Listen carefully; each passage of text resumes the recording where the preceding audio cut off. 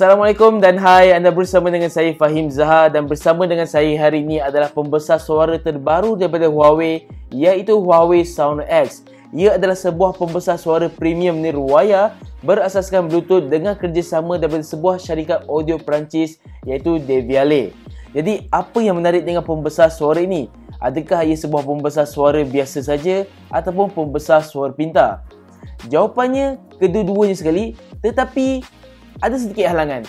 Kerana pembesar suara ini sebenarnya adalah pembesar suara pintar. Ia mempunyai chip pemprosesan, mempunyai RAM, mempunyai memori dalaman.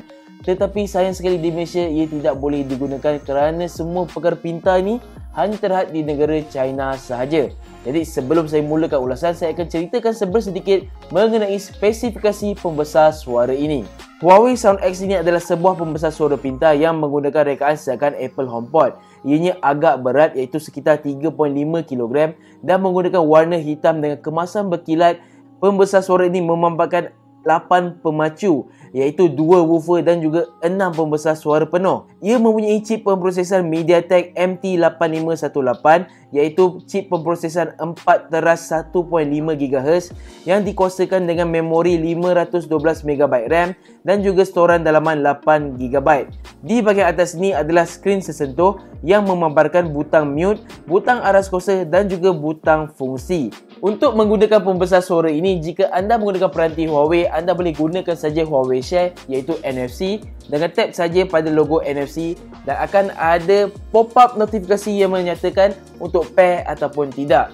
Tekan saja pair dan peranti akan terus tertambat pada pembesar suara ini. Jika anda menggunakan peranti Android lain pula, anda juga boleh menggunakan NFC dan anda akan turut menerima notifikasi pop naik yang sama. Cuma menggunakan peranti Huawei akan ada device connectivity pada bahagian dalam notifikasi yang menyatakan untuk anda berubah-ubah antara sistem pembesar suara pada telefon pintar ataupun pembesar suara. Itu sahaja bezanya. Lain-lain adalah sama saja dengan tambatan seakan Bluetooth ataupun NFC.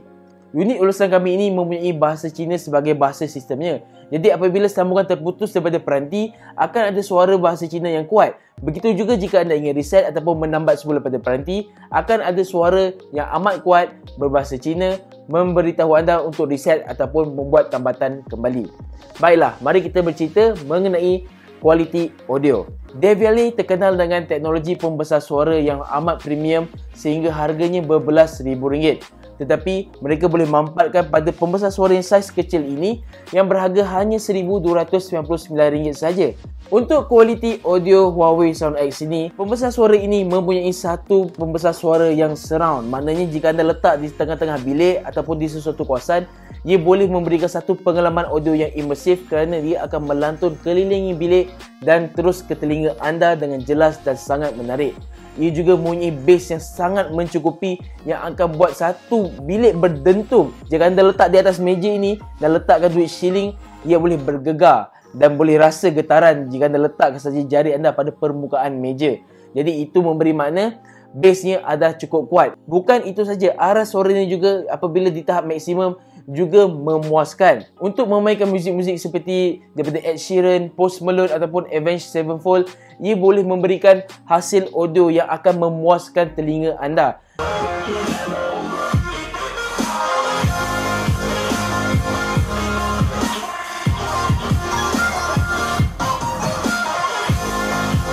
Dari segi clarity, treble, bass, semuanya jelas dan memang akan buatkan hati anda rasa cair gila dengan kualiti pembesar suara ini. Tetapi sedikit mengecewakan pada penyanyi-penyanyi wanita kerana apabila berada di tahap maksimum, suara-suara wanita adalah kurang merdu.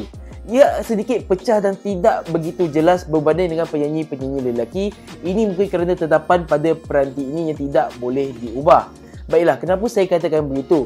Seperti pada awal video tadi, saya katakan peranti ini terhad di China kerana segala fungsi-fungsi pintar seperti menggunakan aplikasi Huawei AI Live untuk mengawal peranti ini sebagai pembesar suara tidak boleh dilakukan di Malaysia ataupun negara-negara global yang lain. Jadi di Malaysia, pembesar suara ini hanya berfungsi sebagai pembesar suara Bluetooth sahaja. Jika pembesar suara ini boleh mengawal dari segi equalizernya semua, mungkin suara wanita tadi akan lebih merdu dan lebih menarik dan boleh sesuaikan dengan telinga masing-masing. Tetapi sayang sekali, segala tetapan tambahan untuk menggunakan pembesar suara ini belum disokong di Malaysia lagi, iaitu menggunakan aplikasi AI Live mereka.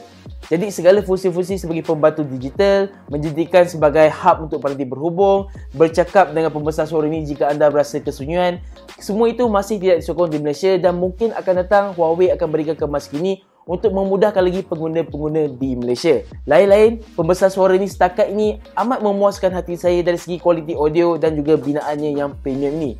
Bercakap mengenai binaan, ada perkara menarik pada bahagian skrin sesentuh pembesar suara Sound X ni, iaitu ia mempunyai sensor yang mana boleh mengesan apabila tangan pengguna datang dan skrin akan terus memaparkan butang arah suara, butang mute dan butang multifungsi. Tetapi disebabkan pembesar suara ini tidak boleh ditambat pada aplikasi AI Live untuk menggunakan pelbagai fungsi-fungsi Pintar, jadi butang multifungsi ini tiada sebarang fungsi kecuali untuk menambat semula ataupun reset tambatan peranti kepada pembesar suara ini. Persoalannya, untuk siapakah pembesar suara ini dan adakah ianya berbaloi untuk dimiliki? Bagi mereka yang gemarkan muzik-muzik yang heavy bass seperti banyak penggunaan drum yang muziknya berdentum-dentum, ini adalah sebuah pembesar suara untuk anda. Tetapi adakah ianya berbaloi? Pada saya, buat masa ini tidak, selagi Huawei tidak memberi kemas kini untuk penggunaan global yang boleh menggunakan segala fungsi Pintar dan juga tambatan melalui aplikasi AI Live mereka. Kerana jika anda belanjakan RM1299 untuk sebuah pembesar suara Bluetooth, bagi saya ia tidak berbaloi dan itu hanya satu harga yang agak melampau. Tetapi jika Huawei telah pun memberikan kemas kini, saya tidak nafikan yang ia adalah sebuah pembesar suara premium yang Pintar era baru, kerana pengalaman penggunaan sebuah pembesar suara Bluetooth biasa saja sudah memuaskan hati saya dari segi audio. Kekurangannya sini adalah ia tidak Pintar setakat ini. Jadi itu sahaja daripada saya Fahim Zaha. Jumpa lagi dalam video Amanz akan datang. Assalamualaikum.